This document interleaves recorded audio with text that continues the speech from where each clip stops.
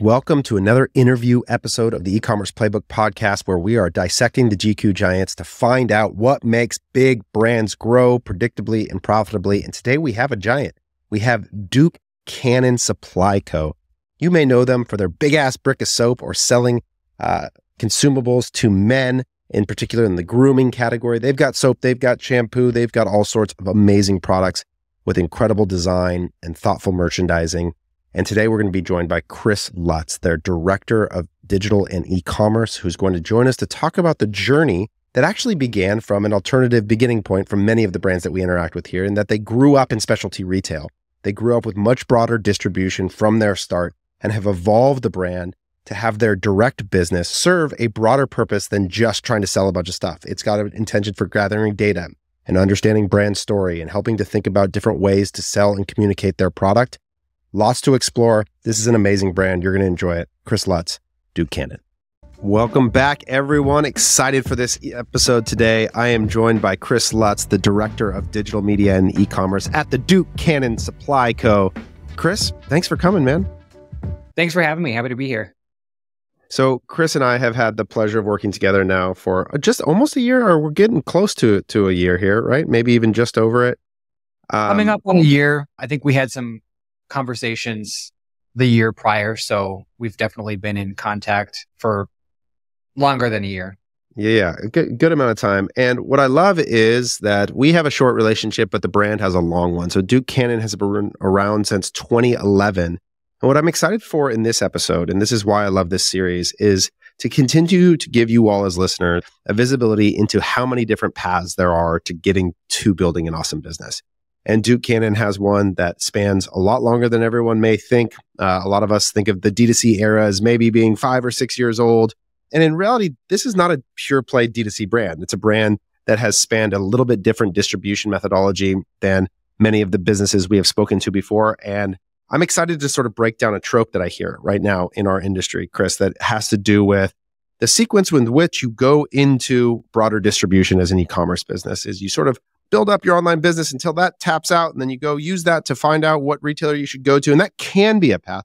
But you guys took a very different path. And one of your strongest scores in your GQ score, which is right above 130, a great solid score as well, is the amount of distribution that you have. So tell us a little bit about the distribution story of Duke Cannon and how that's helped to build and amplify the brand.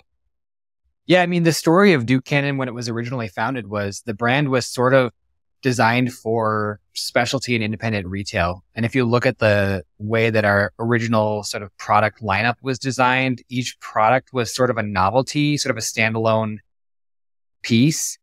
And as we grew and evolved, we expanded into specialty retail more and went for some larger chains. And then sort of at the same time that we made a play for FDM, we made a play for D2C and started building a D2C business in earnest. So we really kind of did it backwards from the way that a lot of brands build their businesses.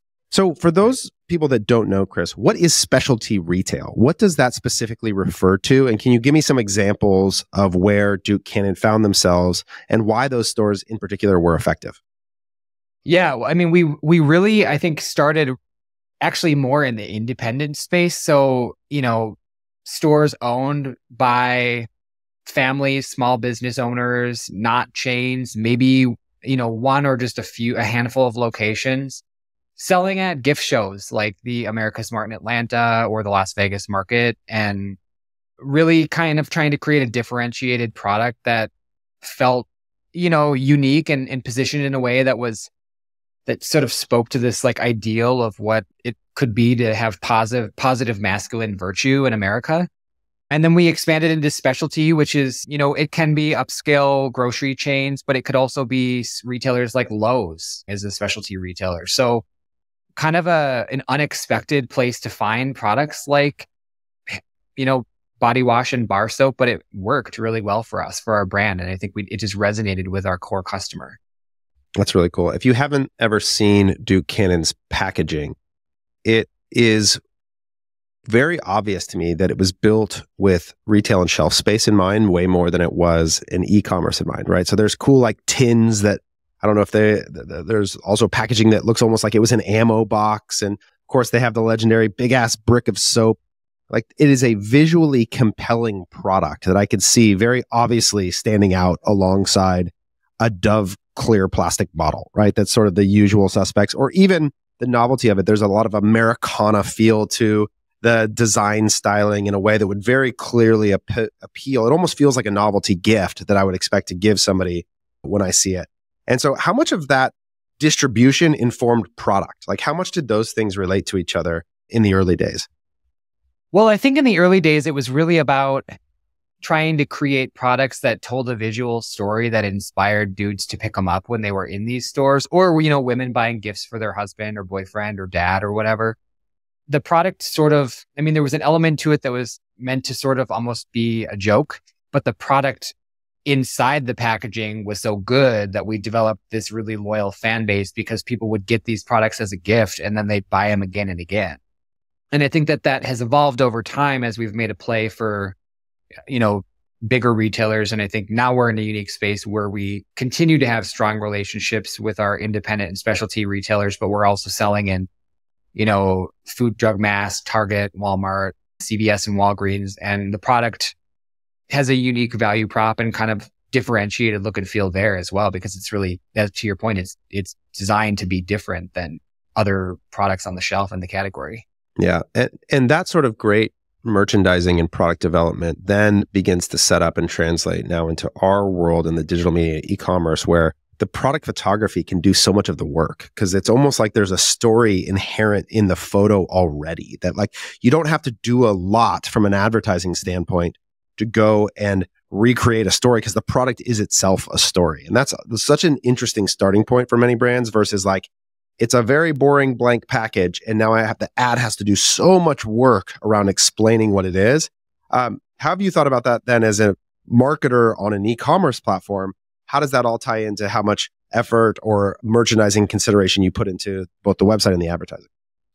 Well, I think that if I think about how I would describe our brand, I would say we're a story brand. So it makes the way that we show up in advertising different than what other brands in the category are kind of executing. You see a lot of like fairly clean packaging, neutral looking, men's grooming brands that are doing a lot of direct response creative that calls out specific features and benefits, kind of like what's in it for the customer. But it's really about the product. It's about the formula. And I think for us, it's been more about like engaging with our customer through the humor of the brand. And how can we make that happen across all the channels where we play? We're constantly trying to figure out ways to make our ad creative on Meta and TikTok feel authentic to the guys that are buying our product.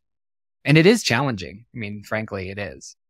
Yeah, no doubt about it. Tell me a little bit about the role that e-commerce plays and your direct channel plays inside of a business where, and this is true for most CPG brands, that the bulk of the market is retail. Like the bulk of the market is happening at grocery, at, the drug and pharmacy spaces. So what is the job of e-com in that business? And how do you think about that as the person in charge of it? I would say there was a time during the pandemic when our D2C sales channel was considered more important as a driver of top line sales, because it was one of the places where we could actually distribute product at scale. But as we've kind of returned to a place of more sort of normalcy, we really view D2C as a sales channel that's about testing product and messaging to inform how we then make business cases to our key retail partners about what works and why. It's also a place for our most loyal customers to engage with our loyalty program and have access to a wider assortment of products than we have available in retail. So there is a clear role for our D2C sales channel that I think a lot of other men's CPG brands don't necessarily have. And it has a lot to do with the size of our assortment, which is very broad, and the type of community that we've curated with our Facebook Lodge and our email program and all the things that we do that are differentiated.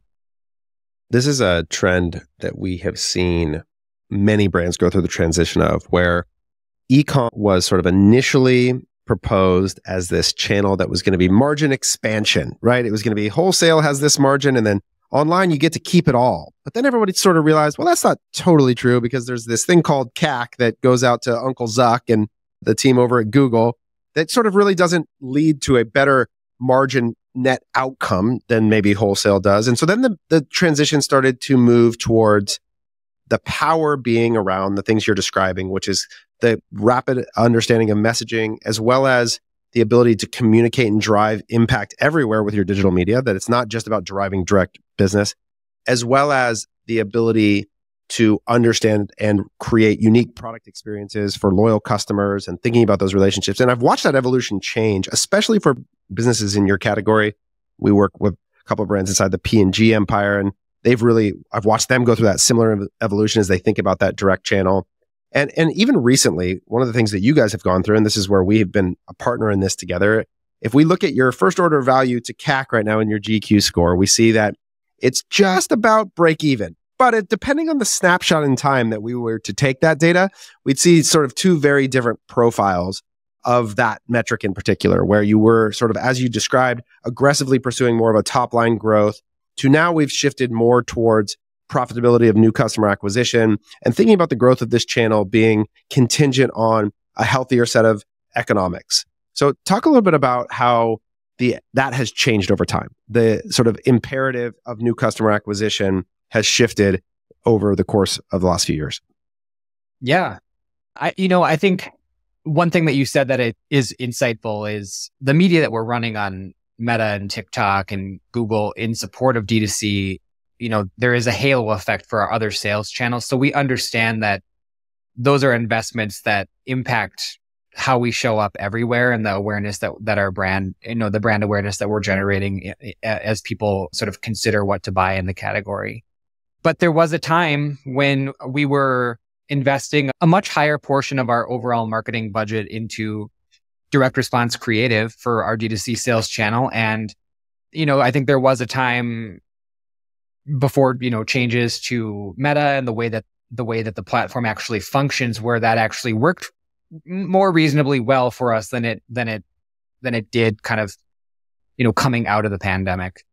So, today, the way that we're thinking about it is, it's important for us to pursue top line growth and acquire customers aggressively, but we need to do it in a way that allows us to maintain a certain level of margin and contribution for the channel. And that's really what we're working to do now. Yeah. And that evolution has been consistent for everybody. I think for many of the brands in CPG space, I had a call this week with a customer called Navage that sells like glorified nutty pot. Like it's like an evolved version of the nutty pot here that helps, it's probably underselling the impact of the product. It's pretty cool, but very similar to you guys in the sense that they have really broad scale distribution in retail. They do a lot of TV and radio. That's not necessarily shared with you guys, but it's more of a traditional sort of business distribution. So they're asking the question of like, what purpose should our online business serve? And I think that there's this opportunity to think of e-commerce as the mechanism to fuel your digital media and brand growth in a way that if you can get your marketing to break even of new customer acquisition or even like a small profit, the question is, how much could we tell story doing that, build the interaction with the brand that's going to have that halo effect everywhere, where more than a profit center, it's the engine for awareness growth at a way that doesn't become deprecative to the margin. And I think that is more and more what I'm seeing people evolve this channel to is like, if we can get to break even new customer acquisition, understand that there's a halo effect at every point of retail where we distribute, how many awesome stories and cool pieces of content can we create to drive this overall brand engine as we go? And I'm seeing more and more that's sort of the evolution of how this channel is coming to life. Yeah, I mean, I certainly view it in that way. We've played in different advertising channels in the last 2 years where the measurement tools don't really allow us to fully understand the impact of that media. We've run campaigns on linear TV in a pretty big way for us last year and CTV. And we've done some out of home and some other things where it's really sort of hard to attribute revenue to those investments in a vacuum. And I'm not, making the case that those things are necessarily bad or didn't work for our brand. I think, we do have some data points from one of our measurement partners that do help us to understand what the impact of those things could look like at a fairly generic, not very granular level. But, you know, on the flip side, running media where we can, you know, really look at attribution in a controlled way on Meta and on TikTok and on Google, those things do grow the brand across the board, but we can also, you know, drive revenue in a way where we're actually generating a positive return on those investments. And that's really the aspiration or the goal. So you mentioned this at the top of the call, but we are now to a place where we're close to break even on first order.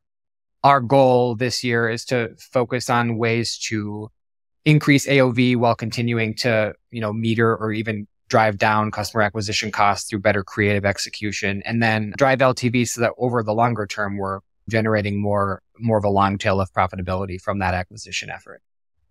One of the things I want to shift course a little bit is you and I have talked in a couple of our times out here about this idea of who is Duke Cannon and who is this brand and this persona. And you mentioned this idea of sort of shifting the perception or narrative around masculinity and how products interact with that idea.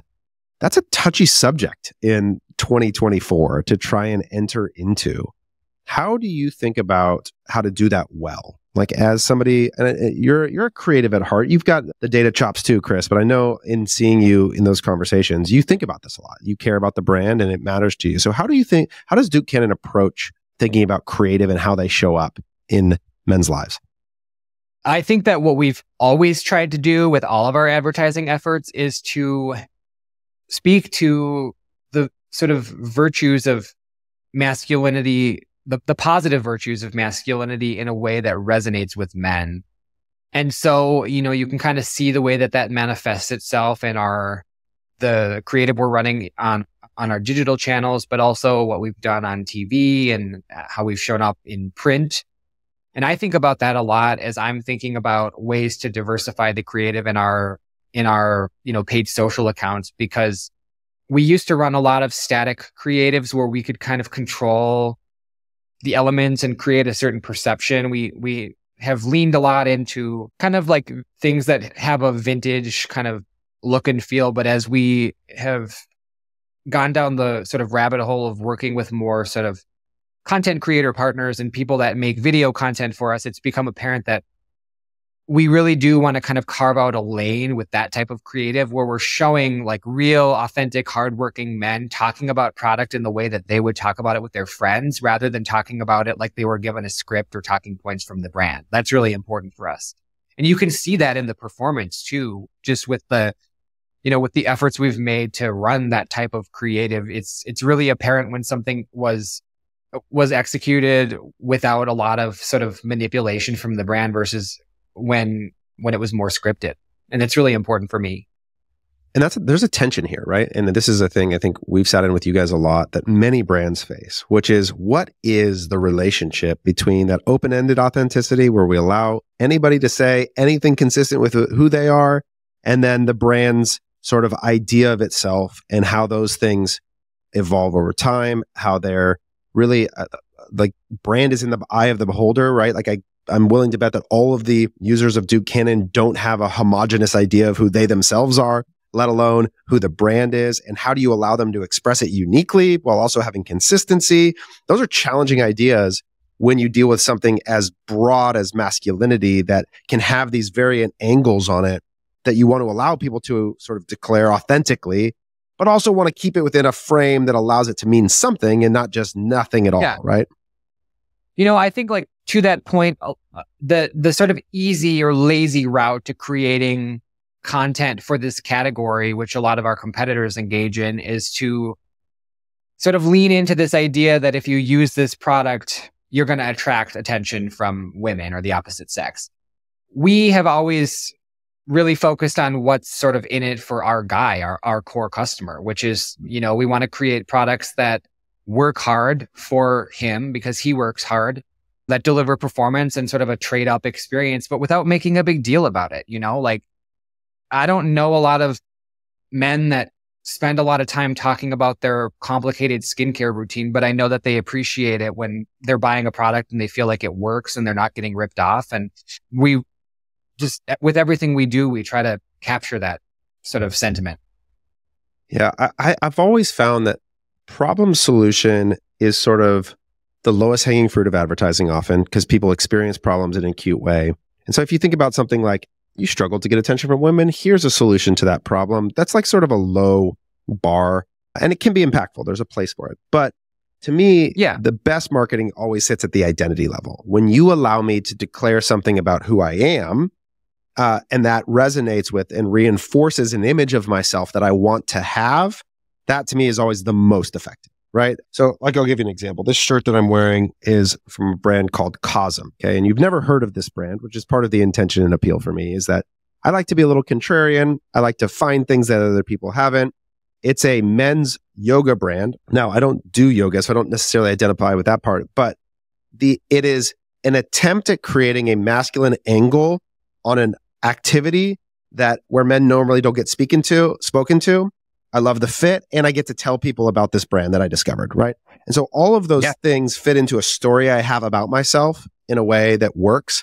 And one of the things I like about Duke Cannon, and I'd be curious to see what marketing's role is in this, but scents are a big part of any product category, right? And you guys have a lot of fun names for scents. The one that I think I find most sort of compelling at sitting in this angle is the idea of naval diplomacy as a scent, which to me is like, there's a level of sophistication to the translation of that into a scent that actually requires like, it's an intellectual appeal in some ways to the idea that like, that's something I would care about. It's a conversation I might have around the table in some way. Yeah. But so tell me a little bit about how you guys decide the scent names and where marketing's role is in that and how you think about the job that has to do versus the UGC character that gets played. Like how much do you participate in that and how do you guys collaborate on creating these things?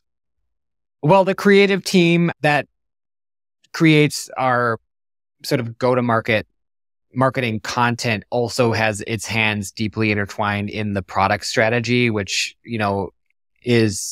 it starts with the purpose of the product and then the name. And then sort of from there, it's the positioning of the product and the fragrance and like, what's the story we're trying to tell? And I think that's been, if we're getting really fundamental here, the ad creative in service to the legwork that was done during the product development process. Like, I think what we are not doing is creating a generic sort of nondescript product offering. I think what we are really striving to do is make a compelling sort of, I think you're right in using the word sort of like intellectual product offering that is, there's a level of sort of thought input that goes into how we make products, what we say about them, what the purpose is. And it has to be rooted in this, it has to be rooted in some reality of people's sort of lived experience of like what it means to be a man in the United States, right? Like we just launched 3 new scent profiles in a couple of different products. And there was a lot of effort put into really thinking about like what can we evoke with the names of these products? So we have Superior, Wayfinder, and High Country. And each one kind of has its own story that started with some frame of reference, like Superior's Great Lakes, Lake Superior, kind of like what that means and what that feels like, what that experience is like.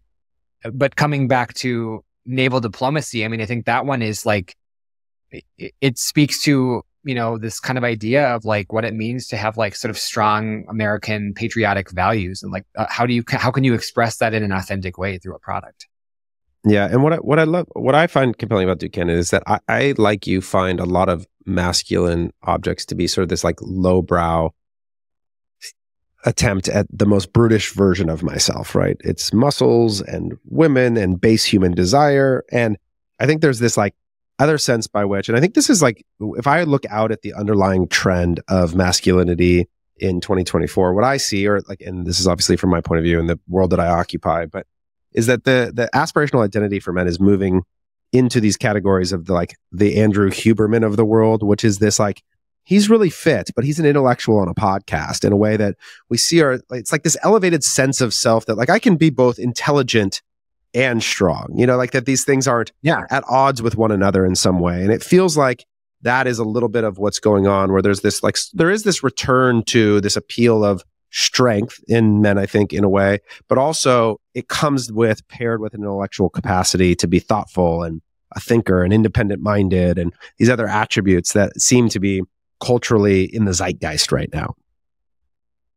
I totally agree with that. I follow a lot of people like that on my own personal socials. And I think that if you look at what we've done as a brand, we've always kind of done that even before. I think we sort of were on the emerging end of that. I mean, one of the things that I really point to that speaks to that specifically is we have this Friday editorial email that we do every week. It's a long format email. Our creative director writes it. It's on a specific topic, and it's sort of like it's an exploration of a theme that is relevant to men based on cultural references or shared experiences. Like we did one about snow removal and like the different things you can use, like shovel, brush, broom. You can just not shovel at all and keep driving over it. And I think like it taps into this like, shared experience that people have around these things in our everyday lives that are not related to product at all, but I think that it works. Yeah. I think there's one of the trends that I'm following and interacting with closely is the explosion of golf right now. It's having this like crazy cultural moment. And I think it does this thing for men, which is both, it's a shared experience where you can go out and you can have a beer and you can, talk a little shit and have fun. But it's also like, again, it's like, this is a country club sport. This is like elevated, it's this sense that I've matured into this in a way that it's not, the same as maybe playing spike ball on the beach or whatever. Like there's a sense by which it has with it an elevated sense of self too, that I think really does fit nicely for men and provides a lot of those things. And not exclusively to men, obviously, but just in terms of that experience. And this is partially me reflecting on coming back from the D2C golf tournament this weekend that I was at and just watching like, there's a unique sense of camaraderie that got developed over the course of these 3 days amongst this group of people. And it was this combination of, I have a friend that runs, I just started 2 sentences. I do this sometimes. My brother critiques me in my podcast for this. So I'm going to slow down and tie this idea together. I have a friend that runs a company called I Heart Dogs. Okay. Giant media property. They sell a lot of pet products. Brilliant market. And he says the way they think about going after any audience is that a lot of times people think about a single enthusiast audience. So they say, I want to find people who love dogs. And we say, no. The best camaraderie is at the overlap of 2 enthusiast audience. So they go like dogs and the military, and they create products in the center of that, or dogs and wine lovers, and they create things at the center of that. And when you overlap these 2 enthusiast audiences, the relational equity that you get with those people is deeper than anything else. And so my experience with the golf thing is e-commerce and golf at the overlap of that shared experience for a group of people that gathered together was like immediate camaraderie. We didn't just have the business thing in common. We had business and golf, and suddenly we were deeply connected to one another, And so I think for a Duke Cannon or any brand that's trying to speak to an audience, the temptation is to just go, oh, single category, the military, right? But I think it's at the overlap of these dual passions that you really find like a next level of connection that's really interesting and to explore. Yeah, I agree. And that's why, we've made a conscious effort not to go all in on any one thing. So as you think about one of the things, going back to GQ score, and if I were to point out an area of improvement here, and this is probably also reflective of selling to men generally speaking, men as a consumer, slightly less loyal and drive less LTV than women. Part of that's just a consumption pattern thing. But so our LTV, not quite to 100% in a year, closer to around 50 to 70%, depending on the cohort that we look at. How do you, as the person responsible for e-com and loyalty and community, think about that number? And what are the mechanisms by which you can help to improve it over time?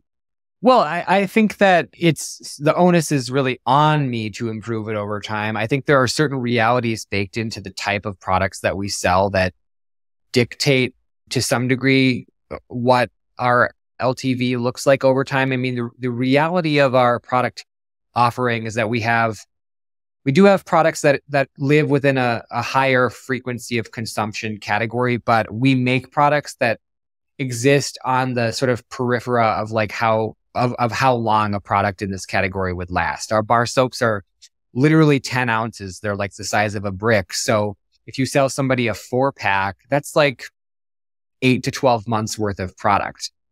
And so what I think about as we think about how to really build LTV and hone in on our retention strategy is how do we build the regimen? If we know that we're bringing the majority of our customers in on bar soap and body wash, which is true, but we also at the same time know that the LTV of customers that are buying periphery categories like cologne and hair care is significantly higher. How can we build the regimen and cross-sell into those categories more effectively? So that's really what I'm working on this year. And we're making a couple of strategic hires to really kind of focus on that as a discipline.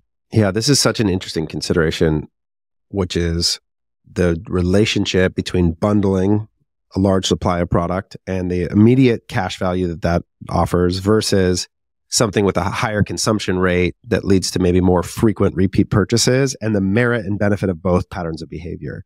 And you guys do a lot of bundling, right? So we do. Is there a consideration for the short-term needs of the business from a cash standpoint or profitability standpoint relative to whether you bundle or try and think about more of subscription or single SKU or lower or sampling kits? Like, how do you think about when to use each lever and which are generally more successful for you all? Well, really, wherever possible, we try to sell new customers into bundles or multi-packs. It makes sense for them from a value perspective as new customers because the pricing is better when you buy multiple products. But it makes sense for us because obviously our goal is to drive AOV so that we can have a right-sized CAC to LTV ratio. I think that what I will say is there was a time 2 or 3 years ago when our free shipping threshold was low and our shipping rate was low, and we had our bundles priced very aggressively, and so we drove a lot of top line, but it was deeply unprofitable.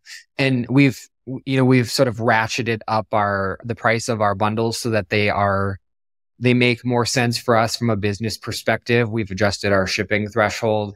It is, I mean, when you're selling products at the price point that we're selling products at, you have to sell 4 to 5 units per transaction to get to that $50 AOV, which is sort of our target. So part of it is asking customers who are sort of part of this cohort we call the mainstream upgrader that they're not buying premium products. They're upgrading from mass products. So we're asking them to spend $50 on product. And for a lot of people, that is a bigger ask. Yeah, there's one of the things that I find in brands that have a lot of SKUs or a lot of ways to bundle their products is it's both this gift and a curse, right? Where it's sort of like there's an endless set of possibilities. You're constantly forking your data by creating all these new SKUs. It makes things more complicated to track, but it also allows you to communicate in different ways all the time. Like it affords you that in different ways. And so I think there's definitely a tension in trying to figure out what is the sort of core hero SKU here that can drive the greatest impact versus trying to figure out ways to merchandise the product to meet the season or the moment in different ways, to leverage the uniqueness. The size component is this unique factor for you guys too, where you are selling usually bigger supply of things in a way that's different than most. Have you guys ever played with or ever done like a sort of direct alternative to the big ass brick of soap, which is like the mini bars of soap as a sampling kit or anything like that? We do have a couple of half-size bars, but we've never made an effort to make like a sample set that would have, a handful of products. And I think a lot of that has to do with just the feasibility of developing products specifically for one channel, which would be D2C in this case, when we're really at, if you look at our channel mix, the primary consideration for us really is like food, drug, mass, and like those larger customers. I think something like that on an e-com standpoint, like I can imagine like a Rubik's Cube, but it's all like the flavors of soap. And so they're like little one by one little squares that gave you a sample kit and you could make it like in a Rubik's Cube. I feel like that's very Americana for you guys. But like one of the things that I think can be an unlock is this idea of some way to enter into a sample that leads to a quick, frequent repurchase that gives customers an opportunity. What I've found is that often you can get that first CAC to basically break even, but you just get a much more frequent, faster secondary purchase off the full size. Those kinds of things tend to be fun ways that you can explore it. But yes, it's super interesting, all the different ways that you guys do present and merchandise the product. How do you think about that on the website homepage? Like what drives your decision about what goes where? Well, as we develop our promotion calendar, a lot of sort of how we think about like the above the fold content is driven by what's new or if there's some specific sale or offer. We try to be a fairly non-promotional brand. So we have a couple of annual sales, but we really try to focus more on bringing people in on the right core products. And I think if you look at, which products are kind of consistently in the top, it's fairly formulaic. We have a couple of core bundles that always kind of do a lot of the heavy lifting for us. And then we sort of fill in around that with new products that we're launching at any given time.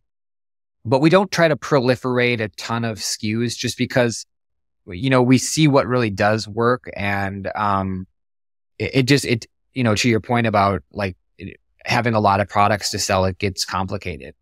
One thing that we have done though over the last year that has been really successful is rather than just focusing on evergreen top selling products with ad creative, we're creating new customer offers and then driving to specific dedicated landing pages where there are, unique combinations of products or a unique offer on a build a box that is only available to new customers. And then we're making sure we have great ad to landing page cohesion so that you click through from the ad and it's really clear what you're buying. There's some, social proof testimonials, and it really helps to drive it helps to drive those easier conversions specifically for, new customer prospecting. Love it. So Chris, one of the questions I'm going to start asking as part of these episodes, I've been thinking about how we can make them as useful as possible, is each episode sort of represents a different category of product to explore. And undoubtedly, there's somebody listening who's in a men's CPG personal care category. And I'd be curious if you think back to the early days, or if you think back to imagine being inside of a $1 to $5 million brand in that space, what would you say to an entrepreneur or founder in that $1 to $5 million men's personal care category to help them with that next phase of journey? What should they be going after or thinking about that you think would be the most impactful lever for them? I think that my experience at Buchanan and also at some of the other companies that I've worked for, has really illustrated for me the importance of understanding why your brand exists and how the product fits into that story. I think there are sort of a dime a dozen D2C brands popping up all the time where it's a novel product. There's usually like one or two items in the catalog and they sort of go viral, and then a lot of copycat brands come along that kind of make the same thing. There's not a lot of story around the brand and why it exists and what the purpose is. And so they sort of fizzle out. And I think what's really differentiated Buchanan and allowed us to expand beyond the original sort of distribution channels we played in is like, it's always been really clear who we are and what we stand for. And I think that is a consideration that comes way before the product. That's a foundational sort of reason for being that I think you need to have as a brand, particularly today where, anybody can start a Shopify store in 10 minutes. It's so important to assume that your success will be eroded at every marginable point possible by competition is to accept the reality of the market that we live in and to think about we used to call it at Kalo building our moat. What is our brand moat? And as we looked across it, we would look and go, okay, manufacturing. Do we have a manufacturing moat? Nope. That's anybody in the world could get one of these things made in a way that was incredibly simple. Okay. Do we have a moat in distribution? Well, if we can get first to some of these retailers, potentially we could create a moat there. Okay. That's something to think about for sure.